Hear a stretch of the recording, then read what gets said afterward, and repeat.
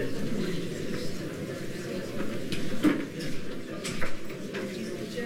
evening, ladies and gentlemen. Welcome to this part of the summer school. It's always a wonderful occasion for me when UCT stages the summer school, because it is one of the most important. Oh, I'm sorry. Is that better? Okay, so now I've got it in the right place. Every year I'm very excited about the summer school because I think it is one of the most important things that UCT does as a university is to interact with the community around it, because I think we all realize in modern times that that is what a university should do. And of course, our team that organized the summer school, Midi Ral, who is the director, do, as I'm sure you all know, a wonderful job. And I'm always so happy when Midi asks me to open some of the courses. So my name is Dani Visser, and I'm one of the Deputy Vice-Chancellors of the university. Anwar and I have been colleagues and friends for a very long time. He is a man of many parts. He is the most experienced warden at UCT, and for 12 happy years of my life, I also shared that duty with Anwar. So Anwar is, in that part of his life, is deeply committed to students and student affairs, and he's very heavily involved in student affairs in the Faculty of Health Sciences. And I think it's very fitting that he is ending his illustrious career as the Deputy Vice-Chancellor responsible for student affairs. And the other happy coincidence of that is that the two of us are working together once again. So it is great to be able to introduce a friend and a colleague of long-standing tonight. Now, it is, of course, we've known for a long time that the gut is important. Hippocrates said famously that all disease starts with the gut. But he knew also that it's very important what you put into it. So in the Hippocratic corpus, the chewing of willow bark is prescribed to ease fever and pain. So of course that is a good advice, since willow bark contains salicin, which is very close to aspirin, and of course a really good thing to do. But we know a lot more about the gut now than people did in Hippocratic times, and Anwar is one of the people that knows most of it. Now, Anwar doesn't only know about the gut. Anwar is a polymath. So Anwar is probably the best read person in UCT. And so mostly when we speak, we're talking about which book I should read next, which I usually do with great pleasure. So I think the broad range of Anwar's scholarship will become clear in the course of these lectures. As you will have gleaned from the description in the summer school booklet, he is, I think, going to invoke evolution, and he's going to end with the fascinating notion of Damasio's somatic marker syndrome. So he's going to teach us what a gut feeling really is. Now, Professor Anwar is professor and senior specialist scientist in the Department of Surgery, and he holds a whole string of degrees. He's PhD from the University of Newcastle in the UK. He is a prolific writer, NRF-rated researcher, and he is a holder of that very rare accolade, a Distinguished Teacher Award at UCT. Anwar, we're looking forward to your lectures. Thank you.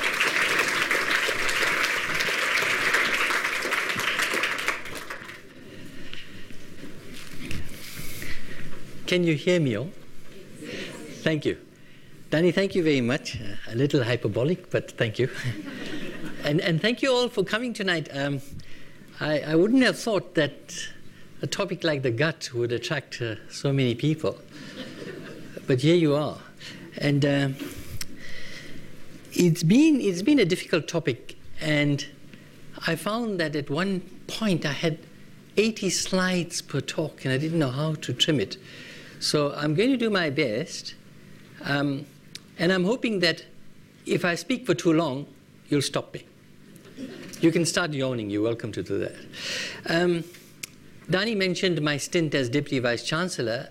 There's a rumor going around, and I hope you don't believe it when you hear it.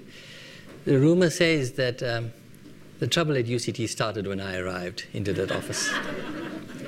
So, we're going to talk about the gut, its contents and discontents. And I'm going to give you an overview of the gut. But I'm first going to apologize to you, and I'll tell you why. So, my theme is the rise, the fall, and the return of the gut. So, if you read the summer school brochure, and I'm sure all of you did, it said ultimately the function of the gut is to extract and absorb nutrients from digested food to reach all parts of the body via the bloodstream. And that, of course, keeps us alive. And to expel waste material by defecation. Now, apparently, I was thinking of a suitable word there, and defecation is the biological term for the expelling of waste from our bodies through the gut. And I hear it did raise a few giggles from people who were actually, the selection committee who was looking at my submission. But I've got to apologize to you, but there's a serious side to this. We're going to be talking about things that are unsavory. I want to warn you. So if at any time you feel it's getting a bit too much, you can express your feelings in some way or the other, but preferably through the anterior orifice and not through any of them. Now, I just want to tell you that I consulted 2 textbooks when I prepared for this course. One of them is by Arthur C. Guyton. And Guyton's textbook I used as an undergraduate. It was first published in the early 70s. But I found it to be beautifully written. I wasn't a very good student, but I think Guyton's writing style helped me understand the subject so well, the subject of physiology. And I was amazed when I came to UCT much later and found that Guyton was going to visit. And he came over, he was in a wheelchair, I hadn't realized that until I saw him. And he gave a lecture for about 40 minutes on, I think it was the kidney. And he spoke just like he wrote, simply, beautifully, to the point. It was really amazing. And I just read today that he had died in 2003 in a motor car accident, which was sad. Now, this was the most recent edition of the textbook when I was about to leave KwaZulu-Natal and move to Cape Town. And some friends were wondering what to buy me for a present, a farewell gift. And then somebody said, Mal is a strange guy. I suggest you ask him what he wants, because if you buy him something and he doesn't like it, it's not going to be nice. So they asked me, and I said, I want Guyton's textbook. And that proved them right, because they knew I had some weird characteristics. So some of them signed it, and if you look closely, one of them said, was it here? May Allah be with you. And I think what he was actually saying is, mate, you need all the prayers in the world because you're very unusual. Anyway, I still have the textbook. And another one I used was the one we use now for medical students doing physiology in the second year, which is human physiology from cells to systems. I thought something was missing. Thanks. Okay. Now, so over these next few days, you're going to hear a lot of titles, or the gut called by different name: gut, digestive tract, gastrointestinal tract, gastrointestinal system, alimentary canal. Are they one and the same thing? Essentially, yes. Essentially, yes. I sort of use these terms interchangeably, but they mean the same thing, and I'll explain. The other term that you will hear is the enteric nervous system. Enteric meaning tube, because the gut is a tube. And the enteric nervous system, or intrinsic nervous system, is one of the main divisions of our nervous systems, and it consists of a mesh-like system of neurons that governs the function of the gastrointestinal system. So, in the gastrointestinal system, in the gut, you have these, you have these neurons. Now what you'll notice is some of them are called sensory and some of them are called motor. Now we refer to those, we refer to neurons using those terms, using that terminology. So if I put my hand on a hot stove, there will be a sensory receptor there and a sensory neuron that will go all the way to my central nervous system, either my spinal cord or even my brain, and say, your hand is on the stove, can you feel the heat? Withdraw. So that's information coming from the outside to the inside. When I withdraw, that's an instruction going from the central nervous system to the muscles in my arm, which actually move them and move this arm when I withdraw. Now over here, we're not talking about the central nervous system at all. And that tells you, and this is not an old discovery, that tells you that the gut is one region of the body that has its own nervous system. And that's an amazing discovery. And you'll get to know why as we proceed. But this is one of my favorite slides, and I always put it up. I think last year I gave a series of summer school lectures on the big questions, previously on religion and science. And I really like this slide because I've always been fascinated. In fact, when I first realized it, it was like an epiphany, that everything in the universe is made of atoms. And that atoms get together and form molecules, and these molecules arrange themselves in a particular way to give you a living thing called a cell. Now the jump from here to there, ladies and gentlemen, would be very, very wide. And we don't know exactly what happens between this and that. But dead matter eventually emerges into life. So something new has emerged. So the whole now is more than the sum of its parts. That's absolutely fascinating. And then cells get together, make tissue, and you get a variety of different types of tissue that make organs. So you have a brain, you have a liver, you have a stomach, you have a colon. Those are organs. They're made of cells, but they're not made of identical cells. You'll note that one organ can be made with a variety of different cell types. So now put all those organs together into an organ system. So if you took the brain and the spinal cord, you will get the nervous system. If you took the liver and the stomach and all the other parts of the gut, you get the gastrointestinal system, the gut. That's what we're talking about today. So there is that difference between organs and organ systems. The system is bigger. The organs are individual units in a system. And then I'm not going to go further, but okay, put all your systems together and you get me, you, and the cat. And of course, we boast of having a mind and consciousness. I think my cat has a mind, but I mean, I don't have, scientific evidence to show that. And then, of course, when you get into that realm of the neurosciences and psychiatry, and then many individuals then get together, form a society, and produce a culture. Okay? But at the end of the day, physics underlies everything. Now, my friend and colleague George Ellis wouldn't like that statement at all. George Ellis would say, physics causes most of it, but not all of it. We haven't discovered the other factor that's missing. So, an organ in perspective. In biology, an organ is a collection of tissues joined in a structural unit to serve a common function. Tissues, as I said, in turn, are made of cells.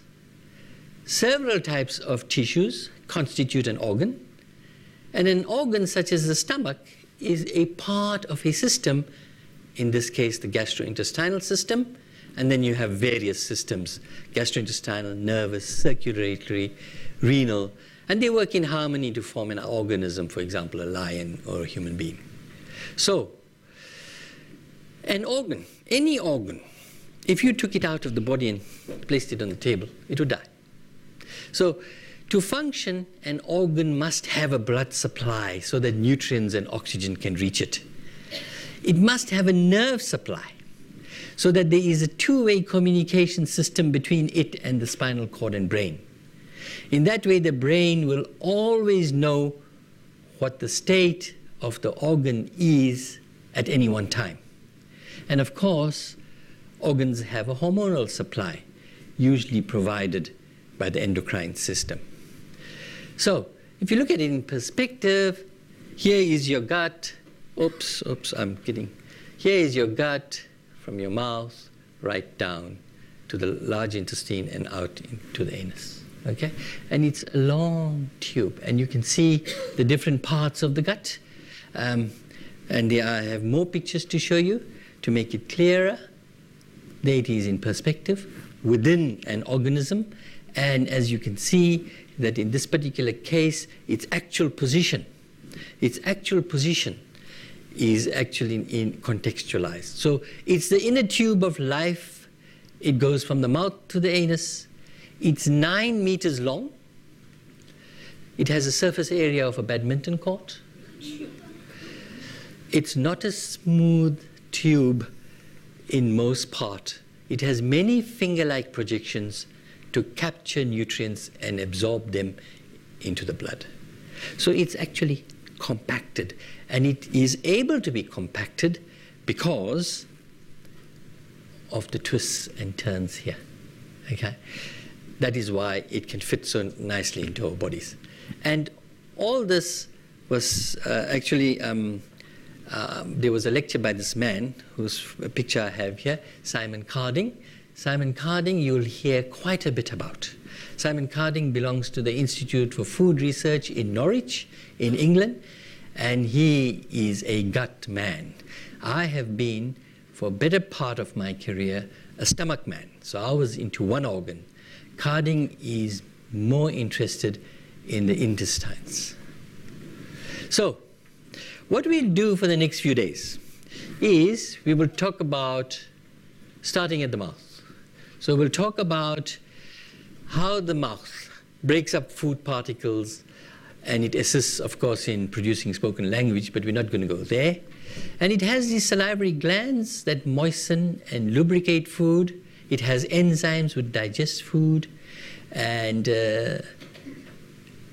what it doesn't do is ultimately break the food into its smallest components. When the food leaves the mouth and travels down the esophagus, which is a transporting tube, it's still in big pieces. It hasn't broken up into tiny, tiny, tiny little fragments. Okay? Now, once the food gets to the stomach, that's going to be very interesting to talk about. This is a remarkable organ. Most textbooks say the stomach is a storage organ, but don't believe it. A lot happens in the stomach. And the stomach is actually a tumble dryer. The mixing takes place there all the time. And you know what is remarkable, ladies and gentlemen, is that while we're sitting here and digesting food, we feel no pain. The walls of the stomach don't get damaged, and I'll tell you in a minute why. But I also need to talk about the enzymes in the stomach. How come they can attack the protein in the food? Enzymes like pepsin can attack the proteins in the food, break them up into little bits, and not turn against the wall of the stomach, which also has protein in it. It's remarkable. But most remarkable of all, and we'll talk about this in a little more detail, is that the stomach secretes the most potent acid imaginable. Take a drop of it from your stomach during peak meal time, during peak digestion time, and place a spot on your skin, and you'll burn a hole through your skin. And yet your stomach survives this 3 times a day at least. And if you're like me, so 5 or 6 times a day. So it's absolutely remarkable. And so what we're saying is this might be a long tube extending from the mouth to the anus, but along the way it has all these specialized organs that do different things, that have different environments, right? Have completely different environments. Like the stomach, after the food leaves the stomach, it goes into the duodenum, entering the small intestine. Now, if you think about that, that food then enters a completely different environment from the one in the stomach. Okay? And then, of course, somewhere in that region is a little entry duct which brings something from the liver and something else from the pancreas. So the liver and the pancreas have their own ducts, and then they join up to form a common duct which enters the small intestine, specifically the duodenum. It enters the duodenum, and there continues the process of digestion. It's remarkable. It's remarkable. So from the small intestine, then we will then talk about, we'll talk about what the pancreas contributes, the hormones that regulate blood glucose levels, the bicarbs that neutralize the stomach acid, the trypsin and the chymotrypsin, which are the enzymes which digest the proteins, and then in the contribution from the liver would be in the form of bile. And those bile salts are absolutely essential for digestion. And so your food's on the way, and now it's heading for the large intestine, right? So now, in the large intestine, you start getting your absorption. And whatever else that you leave out and which is unable to be absorbed are your fecal pellets, which you expel at great pressure and can still stand up and not think about, wow, I did it and my gut didn't get damaged. So, one important thing is if you look at any textbook, any medical textbook, you will find that right from the mouth, right up to the anus, there's a very thin layer. When I say thin, I'm talking about microns. A micron is a 10 to the minus 6 of a meter. Micron. So there's a very thin layer of about 150 microns all along the wall of the gut, a layer of mucus. And the textbooks say it's a mere lubricant. I'm telling you that it's not. It's far more than that. It's one of the most important secretions in the gut. And you know why I'm saying that? I'm the only mucus specialist in Africa. So I will be talking to you a little bit about mucus, but some years ago I did give 1 or 2, I think 2 lectures at some school on mucus, and some of you might have been there, I'm not sure. But the amazing thing about it is that such a thin layer allows your food to travel down through the gut. It allows your hard fecal pellets to be expelled through the anus. Everything just slides through, and while it sits there, it protects against any enzyme in any part of your gut which is breaking down food and if decides to turn against your gut wall, the mucus blocks it off. So you should say, thank God for mucus. And of course, I just wanted to tell you that although the gut has its own intrinsic nerve supply, and I mean its own nerve supply, and it doesn't really need your central nervous system, there is a link between the central nervous system and the gut. And the main nerve that goes from the brain to the gut is called the vagus nerve. There was a time when ulcer patients used to have a vagotomy. They used to cut off the vagus nerve, because doctors at that time used to think that, oh, you've got ulcers, so you're probably secreting too much acid, and you're secreting too much acid because of your vagus nerve that's sending down messages from the brain asking your stomach to produce more acid, so I think you should have a vagotomy and cut off the vagus nerve. They don't do that anymore. So the vagotomy was the treatment of choice for those with untreatable ulcers to cut acid production. It didn't affect gut function because the gut, although it wasn't known then, had its own nerve supply. The enteric nervous system can function without messages from the central nervous system.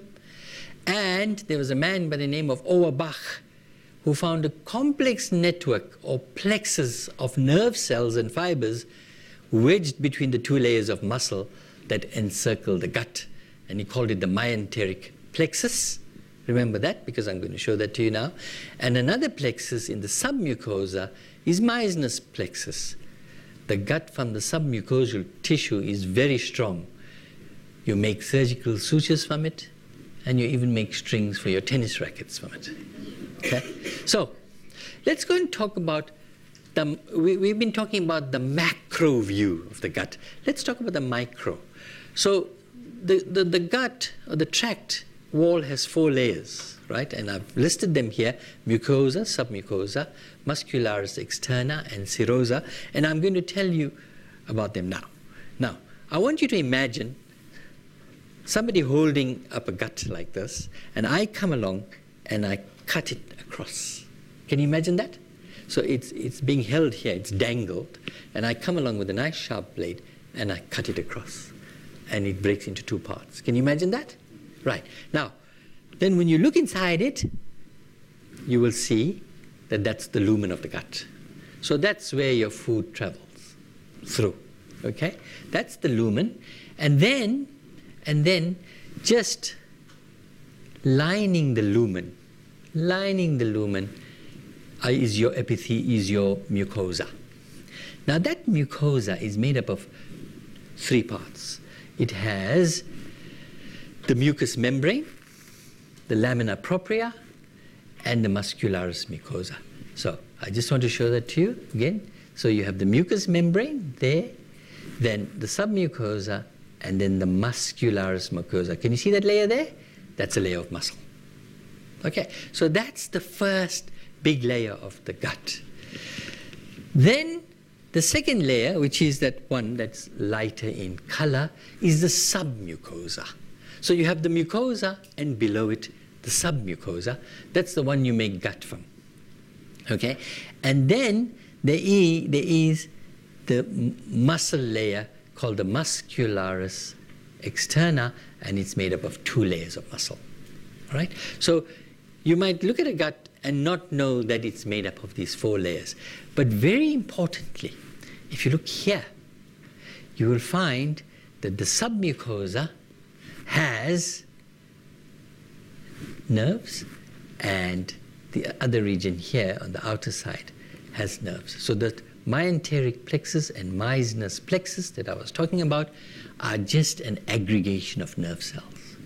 So the gut has everything it needs to function as an independent unit. So if somebody very gently removed your gut from your body and placed it on this table, it'll go on contracting by itself. It doesn't need a brain to tell it what to do. It has an intrinsic quality of just merely contracting. Now, that doesn't happen with other organs. They always need a message from the brain. to perform their functions. The gut performs this function independently. And that's what's fascinating about it. Okay. Now, so here's just another view.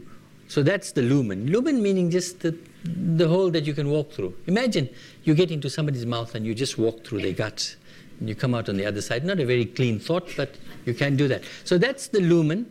That's the outer layer, the mucosa. And then under this muscle layer is the submucosa. And then these two muscle layers here. Okay? So, now, the gut has an inherent property, and that's called peristalsis. Now, what is that? It is the pressure-induced propulsive activity of the gut. Now, I got this from this man, Michael Gershon, who I'll talk to you about just now. It occurs without the involvement of the central nervous system, and due to the local nervous mechanism of the gut, its own internal neural system occurs in isolation. And it was shown in 1970 by this man, Ulrich Trendelenburg, I think he was German. No other organ has this property. The intrinsic nervous system of the gut actually has properties that are like those of the brain. And Gershon says the bowel is close to God. And he's quite serious about it. Okay, and this is from a book which I'm going to talk about just now. I have it here.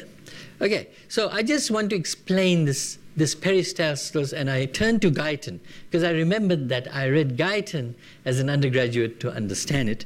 So if that is your gut, okay, the food, as it moves through, it distends the gut. Once it has shifted position from here to there, that part constricts and actually propels the food forward. So after a few minutes, that part becomes constricted and the next part dilates. And so it walks like that. The food ball walks like that through the gut. Now, if you look at a modern textbook and you ask, well, what's the gut for? Then the textbook will say, oh, well, the gut is made of cells, which we know. And the proper function of these cells depends on maintaining the availability of water and various electrolytes. And then they said cells make body systems. They should have first said cells make organs, like I told you earlier, and then systems. And then, so there's the organism finally. And then that system, its main function is homeostasis. So it says the digestive system contributes to homeostasis by transferring nutrients, water, and electrolytes from the external environment to the internal environment. Okay? Now, having said that, what is this homeostasis? It's a process whereby a system regulates itself. Think of yourself sometimes when you're sitting on a cool evening after a hot day on your patio with your shoes off, with this lovely cold breeze blowing, and you think, this world's a perfect place. Your body is in no way hindering your enjoyment of that moment because everything in your system is working perfectly because of homeostasis. There is a regulation of every function inside your body. There are a million things going on inside which you're totally unaware of. Your heart is beating. You don't have to stop and say, hey, hang on, before I enjoy the breeze, I have to ensure that my heart has its next beat. You don't have to worry. It's all being done.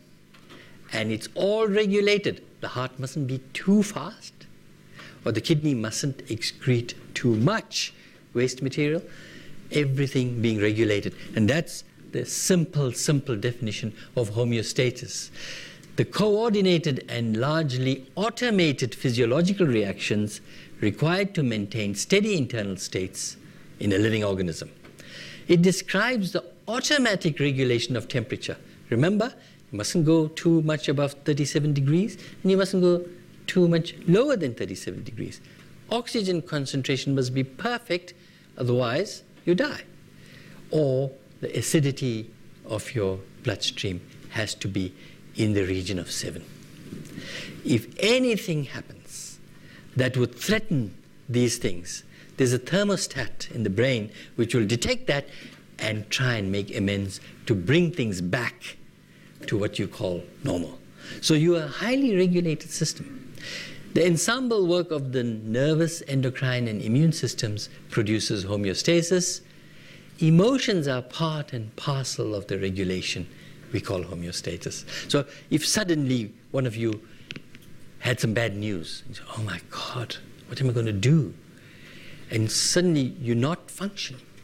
You might even forget that you're in a lecture hall with a whole lot of other people. You might jump up or you might bang the desk. It's because your homeostatic regulation has been affected.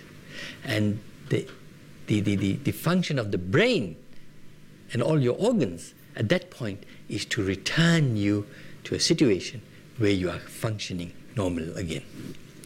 So, this man, Antonio Damasio, said, I propose that homeostasis is a key to the biology of consciousness. But we were not going to discuss that. I just put it in there because I love his writing. Okay, so the processes of the gut. You ingest the food, you propel it through peristalsis, the gut keeps relaxing and contracting. There's digestion along the way, starts in the mouth, increases in the stomach, continues in the intestines, and then there's that mechanical digestion, because the gut is continually pushing things through. That's mechanical. And then, of course, the chemical digestion with the use of enzymes in an acidic environment, enzymes in an alkaline environment. We'll talk about that as we go on. And of course, then the absorption of the nutrients that you need. That happens in your intestines. And then, of course, what you can't absorb, you expel. Okay, so those are broad functions of the gut, which is a continuous muscular digestive tube, breaks food into smaller fragments, it absorbs the digested material, and it eliminates waste. So, as I said, you have to obtain the food, you have to propel it, and then you have to digest it both mechanically and chemically, and send it through the gut, and along the way, the valuable nutrients get picked up and absorbed and sent into the bloodstream. Now, so this physical and chemical digestion, which breaks down food to molecular fragments or monomers, we will discuss. So if you take a protein, if you've eaten something which has a protein in it, the intention of the gut is to break that protein down into its building blocks, called amino acids. The intention of your gut is to break down the fat into fatty acid and glyceride. The intention of your gut is to break down your long polymer chains of carbohydrates into monosaccharides like glucose and galactose. All right? We'll talk about that. Now, the absorption is the movement of nutrients across the mucosal membrane into the blood or the lymph. It's the process by which contents of the small bowel enter the mucosal epithelial cells and eventually the portal vein or lymphatics. So I showed you that picture. The first layer is a layer of epithelial cells lining the lumen.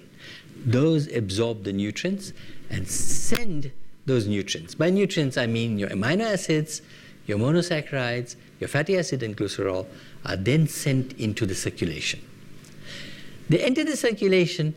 They call it the portal circulation, which goes directly to the liver. Now, the liver has a multitude of functions. It's absolutely amazing. When I talk to you about it in more detail, I hope it will fascinate you as much as it's fascinated me. About 3 years ago, I was lying in intensive care in a UCT private hospital. And it was evening, and I think I was feeling drowsy and about to fall off to sleep. The ward was quiet for a change, because the intensive care wards can be very noisy. And then I could overhear the nurses were all huddled at one spot, the desk, and they were obviously very anxious. It sounded like they had a test on the next day. And that one kept nudging the other one and saying, but what is the function of the liver? Is it only one function? How many functions does the liver have? And when I heard this, I sort of rang the bell and said, I want all of you to come to my bedside. So they thought I was dying. And I was going to leave them something in my will, which I don't have. So anyway, I called them there and I said, I hear you talking about the liver. They said, yes, Professor, we have a test. I said, let me list you the functions of the liver. And I did. And they were so grateful for it. And they were fascinated. They thought at some stage, some of them must have thought I was lying, because I went on and on and on. And that's the liver. It's got so many functions, okay? So defecation, now you know what it is about. And don't forget that protective barrier to the entry of pathogens and toxins into the cells lining the gut, thus preventing them from moving into the bloodstream. So there's that continuous layer of mucus right from the mouth to the anus. Now, when I started preparing this talk, I always like to go to the beginning. So I went to the scriptures, which elevates the living human body. Let us make man in our image, in our likeness, and let them rule over the fish of the sea and the birds of the air, over the livestock, over all the earth, and over all the creatures that move along the ground. That was in the Holy Bible, Genesis 1:26. I hope there's nobody from the church here. Priests, no? I don't want to misquote. If I misquote the Quran, I know Mr. Kaji will object. In the Quran it says, we have indeed created man in the best of molds. Now that's interpreted in many ways, but usually the Imam will tell you that what Allah is saying in the Quran is that man is his highest creation, right? So mold could mean symmetry, form, nature, constitution. There is no fault in Allah's creation, according to the Quran. To man, Allah gave the purest and best nature. If he uses his God-given will and discretion wrongly, he falls even lower than the beasts. That happens to us every day, so we know about that. Right. Now the scientific revolution comes along, and in 1543, Copernicus says, the earth is not the center of the universe. In fact, the universe is 13.4 billion years old, something we can't even imagine in time. And our planet, which we thought was the center of the universe, is just a pale blue dot, which is about 5 billion years old, in a far corner of a far-flung galaxy. It's a little suburb of a huge galaxy. And these are not very nice thoughts. I don't think science has done humanity any favors in that regard. And then Charles Darwin comes along, and his Origin of the Species and his subsequent works tells us we are mere animals. Never mind what the scriptures said about being the highest form of creation, you fit very nicely into the animal kingdom. And we, humans, are 200,000 years old, not 6,000 or 5,000. And we share a common ancestry with every other living form, and apes are our closest relatives. Now that's the thought that gets a lot of my religious friends into a frenzy. Because the minute you mention evolution, the first question you ask is, do you think I've come from monkeys? But that statement is completely and utterly wrong. And I've debated this in the Muslim newspapers. That nobody said you came from a monkey. Nobody came from a monkey. We share a common ancestry with an ape, but we share a common ancestry with a rabbit, with a squirrel, with a porcupine, and with an ant. Because as I showed you earlier, we all started as a single cell 4 billion years ago. So, but anyway, science put us in our place and said, don't think you're up there. You're probably down there. And then Richard Dawkins, of course, who never fails to annoy everybody, comes along in 1976 with this book, which was a turning point in the history of biology, The Selfish Gene, in which he says, you know what you are? You're just a vehicle for which genes use you to multiply and make copies of themselves. So what do? You're a human being, because you're produced by human beings. The genes use you until you reproduce so they can be passed on, right? And you might sit there and be very lyrical and romantic and find a lot of meaning in your life, and you can go and find all the meaning you want. That's good for you, because then you'll be happy and you'll reproduce and you'll pass on your genes to the next generation. So you are just being used by the selfish gene to make copies of itself. Now, that's not a very nice thought for someone who was told by God that you're of the highest order. So, if the human has fallen, then the gut must fall. And so, Michael Gershon wrote this groundbreaking new understanding of nervous disorders of the stomach and the intestine. And what did he call the gut? The second brain. That is now really something, and that is only because of all the explanation I gave you about the intrinsic nervous system in the gut. So, Gershon writes this book, and he's fascinated by this whole idea. So why do I say the gut has fallen? Because man has fallen. Science has taken man or woman, human beings, I should be more politically correct, and put them into the animal kingdom. So he says, consider the lowly gut and its nervous system. The bowel just is not the kind of organ that makes the pulse race. No poet would ever write an ode to the intestine. To be frank, the popular consensus is that the colon is a repulsive piece of anatomy. Now, you've seen pictures of it. It's quite right. It's quite true. The bowel is a primitive, slimy, snake-like thing. Its body lies coiled within the belly, and it slithers when it moves. In brief, the gut is reptilian, not at all like the brain, from which wise thoughts emerge. Clearly, the gut is an organ only a scientist would love. I am such a scientist. And I wish to share with you that I am such a scientist, because this is the stuff I work with. I should have warned you that you might need to turn away. I work with mucus. And this particular sample of mucus was got from a patient who originally had a cancer of the appendix, and the appendix bursts, and the cells disperse into the abdomen and produce that thick mucus. That's what kills the patient. Not the cancer of the appendix, but the accumulation of this thick, viscous fluid in the abdomen, which then actually hampers the functioning of all your other organs in that region. It's called pseudomyxoma peritonei. It's actually very sad. There's no cure for this. Now, the professors who originally brought me to Cape Town, Professor Vilan Givers, let me show you, over there, whom I met the other night, Professor Rosemary Hickman, used to always say to me, Anwar, we don't want to see the material. We just want you to tell us your results, your data, but don't bring that stuff to us in the laboratory. And I always remind Professor Givers about it. I met him the other evening and I said, Prof, can I talk to you about mucus? And he said, no, I'm going to have some food now. So I must mention, I mean, this is a very special man in my life, the late Professor Solly Marks. Solly Marks was the head of the gastroenterology unit at Groote Schuur Hospital. But he was a world authority on the gut, on many aspects of the gut. And he was the most sarcastic man I've met. And I've traveled a lot with Solly. I think this photograph was taken either in Hong Kong or Sydney.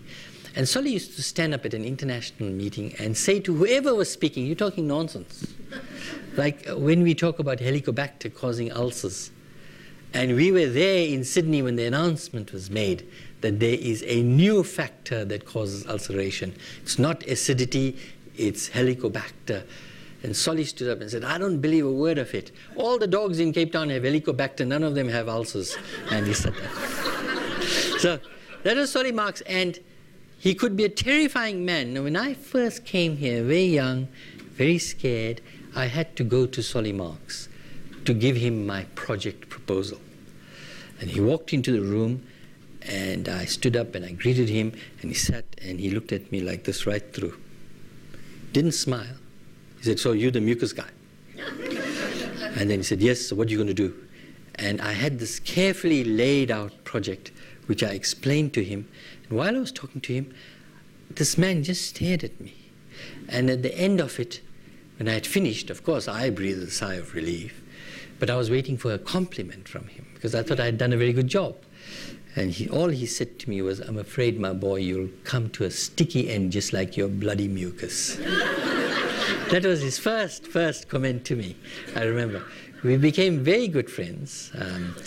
And I do remember once traveling to someplace in the United States from London, and Solly had come from Cape Town, and I didn't know what time he was arriving. And what I didn't know is when I got to the reception desk at the hotel, Solly was standing behind me. He didn't give me any indication. And then the receptionist said, "How did you travel, sir?" And I was going to tell him, well, I came via Pan Am or whatever it was in those days.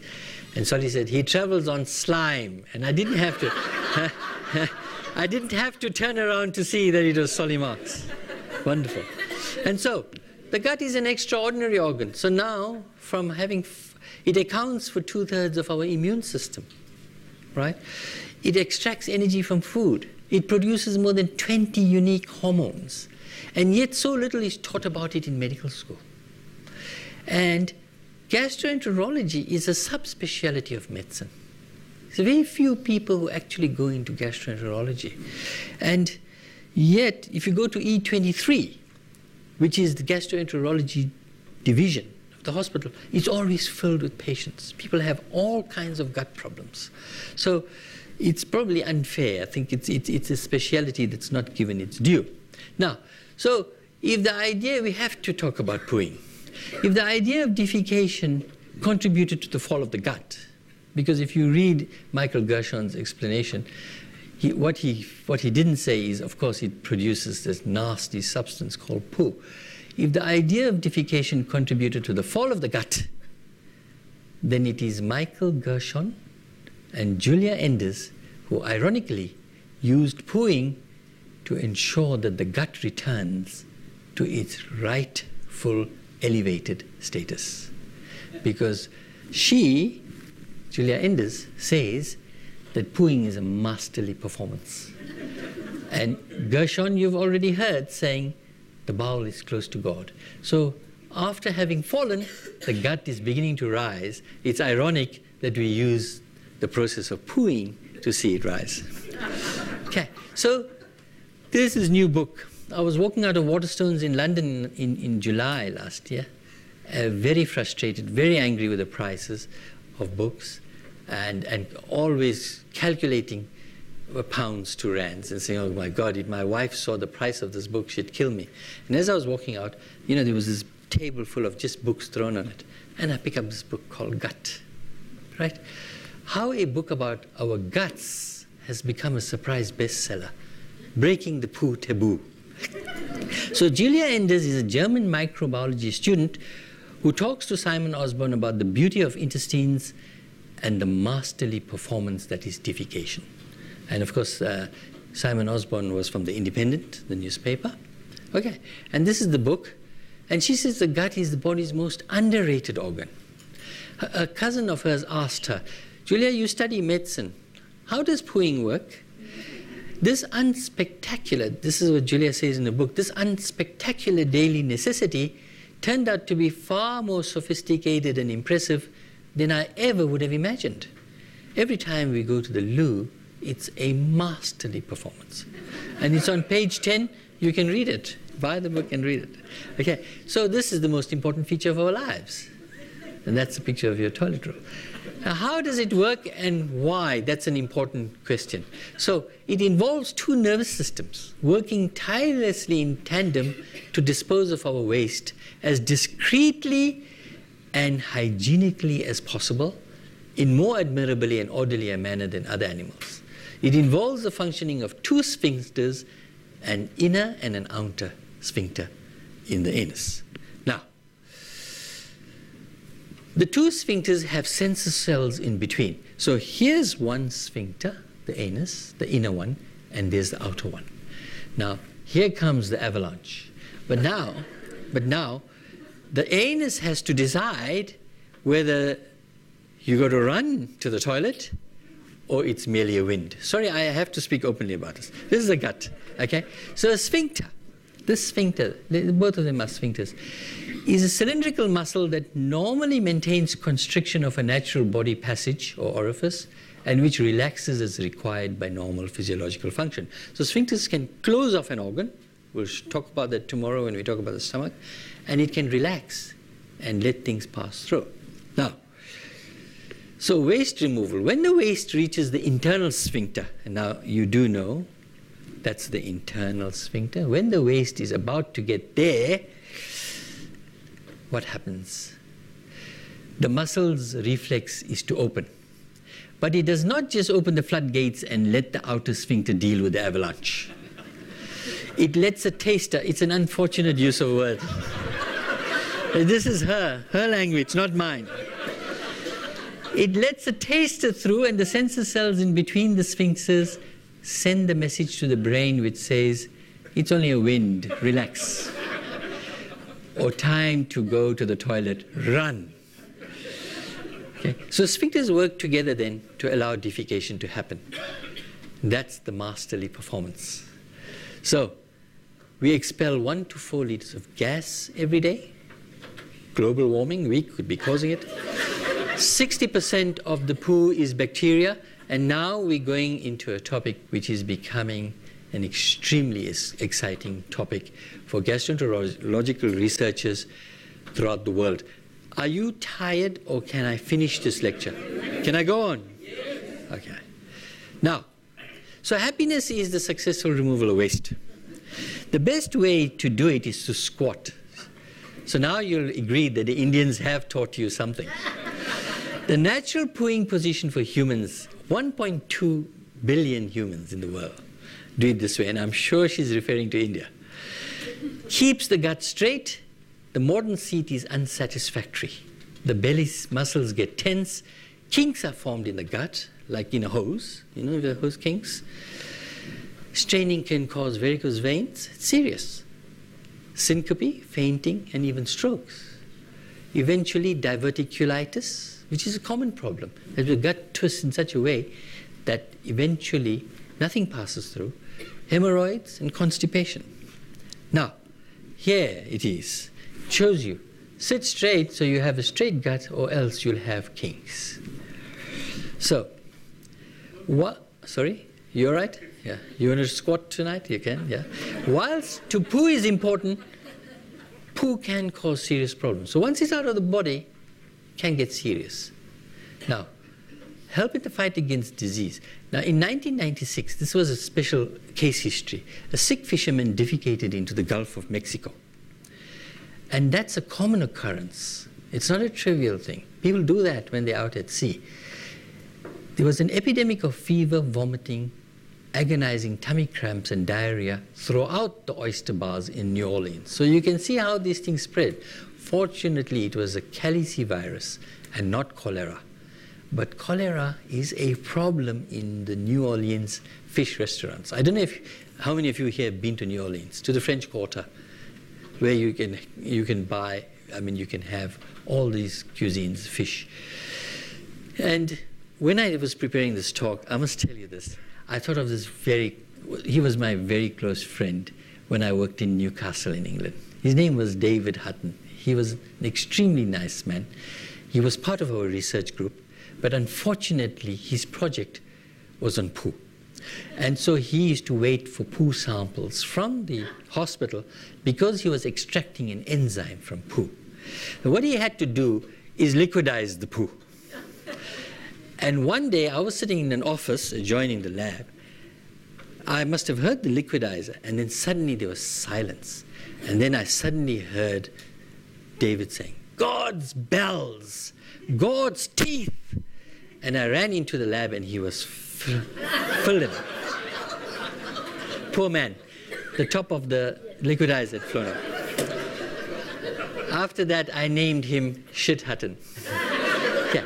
Now we're moving to a new era of gut research called the gut-brain axis. So, as I told you, the gut also possesses unimaginably a large number of nerves. It commands an entire fleet of signaling substances, nerve insulation materials, and ways of connecting. Only the brain can compete with the gut for diversity. Its network of nerves, called gut-brain, because it is as large and chemically complex as the brain. Its complexity is not only for breaking wind, Simon Carding tells us, it is more than that. It has a huge surface area. It's the largest sensory organ in the body. The eyes, the ears, etc. are external senses dealing with the conscious mind. The gut deals with the subconscious mind. And yet, and I say this with apology, and this is from